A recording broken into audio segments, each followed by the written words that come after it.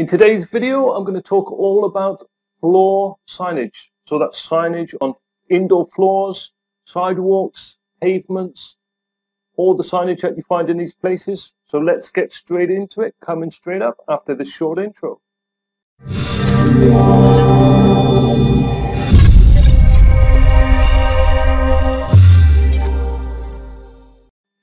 Now here's an example from Fuerteventura in Spain, in the Canary Islands.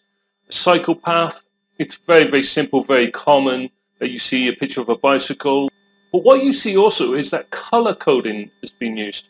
So you can see that the cycle lane is a pink color and the road itself is black.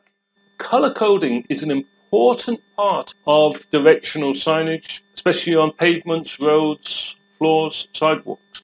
So start thinking about color coding. This is from another part of Spain. I can't remember where we were, but this is simple signage again, pedestrian area and cycling area. The only thing that could be improved is if the walking area, the color of the pavement there, the sidewalk, was a different color. The use of color coding could be better here. This is Plymouth, England, where I'm originally from. And I'm going to take you to the next photograph, a picture of the cycle, and it's faded. This is exactly what you want to avoid. So when you are planning a strategy for floor signage, add in the maintenance plan. How often will somebody go around and check the signage, repaint it? This has to be a part, maintenance has to be a part of the strategy. This is another picture of Plymouth, England on the Barbican, a famous area. And you can see there that they have pink reddish area for cyclists on the road. So that's great use of color coding as a form of floor signage. Now, if you are creating wayfinding signage for a museum, an art gallery, anything which is a kind of attraction, you can use floor signage. So when we talk about signage and when we talk about wayfinding, the user experience is tied up in all of this. So I quite like this signage on the floor, and it's very well designed with hard materials. Now, if you go through an airport, let's say through the duty-free area of an airport, and I think this is either in Cardiff or Birmingham International Airport in England, but you can see that the black area is the guide, the route that you take. So again, this is color coding, and you might not think about it when you walk through these places normally. Now, this is Gatwick Airport in London, England, and I quite like this. So this is, as you come out of one of the lifts or elevators, you see this floor signage. It's very well maintained, and it makes it very clear what level, what floor level you must go to according to which airline you are using. So I quite like this, but this, you can be sure, will involve maintenance as part of the signage strategy here in this airport. And just there's another picture as you're approaching this sign. I really like this. And this is complemented also by overhead signage, which you can see at the end there, which supports what you're seeing and supports you as you walk this route into the main terminal. In airports and locations such as hospitals, you want to tell people, you want to guide people between the parking area and the main terminal or the main building, the main hospital building. So it's quite important because people can easily get confused. So this type of signage is very good. Again, this is painted signage, very simple, but as long as you maintain the signage and you repaint it often. This is a great example, and this is one of the reasons I was inspired to do a post about floor, sidewalk, pavement signage. This is very interesting signage also in Las Palmas in Gran Canaria, Spain, and there's 5 different directions. It's floor signage, and it tells you which attraction and in which general direction you should walk.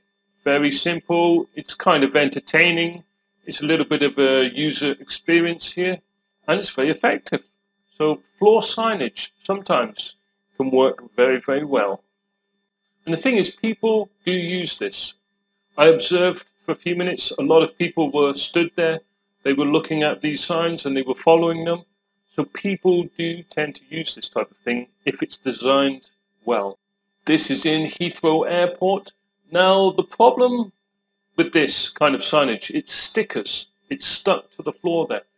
The problem that I saw, that I observed, is that you get a lot of people in, for example, high heels, scuffing, damaging the stickers here.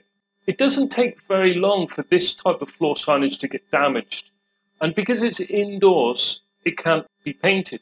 So when I showed you a lot of the signs, a lot of the pictures I've just shown you, they're outdoors. Now this is floor signage that is indoors. And so that's why they're using stickers and not paint.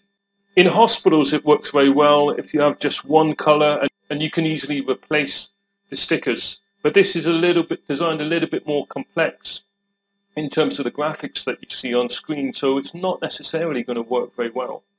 If you're going to use signage indoors on floors, keep it very simple. Now, I don't know if you have an IKEA superstore in the town or city where you live or somewhere near you. Very, very simple. They want to guide people around the store in a general direction. This is done very well in IKEA, and that's also IKEA. Now, I'm just going to take you onto the blog post that I've done already, and I've said there that floor signs in some situations can be very effective as a solution, and it's worth considering floor signage. And it can be very good for guiding users along long paths. So do think about the materials. Is it going to be painted, or is it kind of sticker, or is it some kind of other material, stone? Do think about that, and it's going to be affected by if you're doing this indoors or outdoors. So think about, are people walking over this signage? If so, it will need to be very durable. I hope you found that useful. I think there's a lot involved in floor signage, both indoors and outdoors, and the materials, so much to think about. It's a very cost-effective solution sometimes, but there are things, as we've talked about, that you will want to think about. So I hope you found that useful. Please subscribe to this channel. You can see the button just below this video. There's also a bell icon. If you click the bell icon, then you will get reminded of when these videos go live on the Wayfinding channel. It's great that you watch this. Thank you very, very much. I would love to see your comments below, because I know that you've probably got experience as well. Maybe I can learn something from you. You can leave your ideas and comments or ask questions. I will see you in the next video. Thank you very much.